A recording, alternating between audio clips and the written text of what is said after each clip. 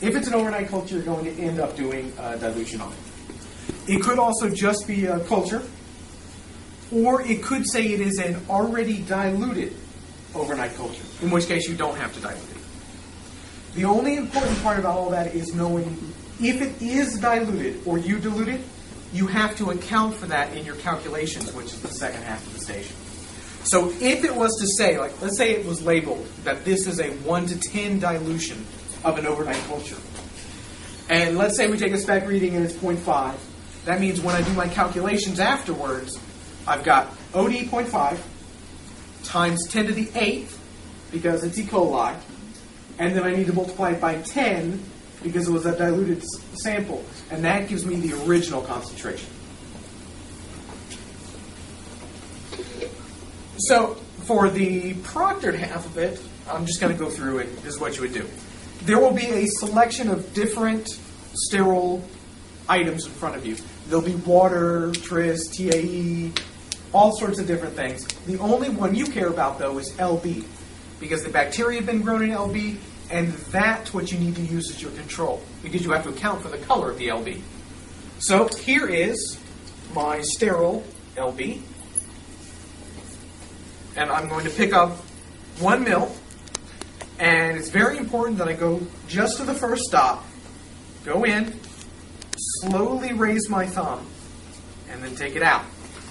If you go to the second stop, or if you just take your thumb off quickly and it sucks up some indeterminate amount, you are going to lose points for the blanking because you did not put the right volume in there. And we do watch to make sure you pipette correctly. And we reset the pipetters between each one so they're not preset to what you need them. Sorry. We'll then take an empty cuvette. Do you have to wipe off the edges? I'll get to that. Okay. Going to add the Laurier broth. Notice I did not suck half of it back up into the tube. Yes, I did. Okay, that's fine for me. Thank you, Dr. Nathan. Yeah. Okay, so I've added it to the cuvette. Now I'm going to take a Kim wipe and wipe down the windows. This part that I'm pointing towards you, if you're looking at me, is the window. This part, not the window. Doesn't matter. You can wipe that down if you want, but I don't care. The only thing that matters are these sides.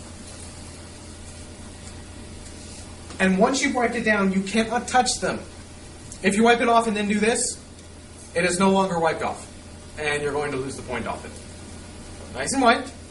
Then, with the windows facing left and right, or the caret on the left, whichever one makes you happy, they're the same thing. Place it in. Close the lid. That's one that a lot of people miss somehow. And hit calibrate, or 0, or cal, or whatever you want to call it. It's that button right there. It's now 0. Notice it does say 0.001 or negative 0.002 at times. That doesn't matter. That is not enough to change anything. Don't keep hitting calibrate until you see all zeros. You'll go crazy. You don't have that much time. Then we open it up, take out the cuvette. You can either dump the cuvette and use it again because it was just full of sterile broth, or you can grab the cuvette that's right next to it that was already cleaned. I would grab the other cuvette just to save yourself the time.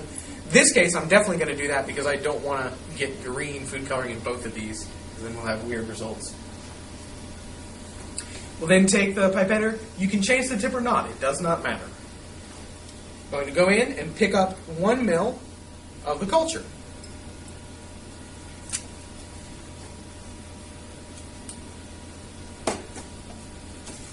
Wipe off the windows. Place it into the spec. Close it. And touch nothing. Don't hit calibrate again. That'll be a disaster. And we simply read the results. Oh, look, it's 0.555. Very convenient. If the number moves around, don't worry about it. Just pick one that looks about right, seems to more or less be stabilized on, and move on with your life. Once you have that number, you get up and move. Over to the bench right next to it where there'll be a seat and a calculator and some more questions, and you're going to be doing the math. Yes. There will be a calculator? Yeah, there'll be a calculator there. But you can use yours too. Yeah. No, you're allowed to use your own calculator. Just we have one there for people that don't have one. What if we need to do a dilution if you set up our commitment? Okay, if this came up as a reading of 1.1, then what you would do is take it out, take this cuvette, add 900 mics of laurier broth, add 100 mics of this, put it in and take a new reading. It doesn't take much longer. I honestly do not know if you'll be doing a dilution this year, or if it'll be... You said add how much? It'll be 900 broth and 100 of this. Okay. So it's always that. You never need to do more than a 1 to 10 dilution on one of these readings. E. coli don't grow that dense. Do you have more time on that station? No, it's 5 minutes. Some years she's had people do dilutions. Some years she had already diluted, and sometimes it was a freshly growing culture. So she's done all of the above, and she didn't tell me, and even if she did, I wouldn't tell you what you're doing this year, but she really didn't tell me. Be prepared to do it, but it's really no more difficult. It doesn't take long to set up. As long as you know what you're doing, everything is fast. The people that have trouble don't know what to do with this back. And there are people that just didn't practice it. I can promise you, if you don't practice this at least once, when you're under the stress of the test, you won't get it. I mean, it just...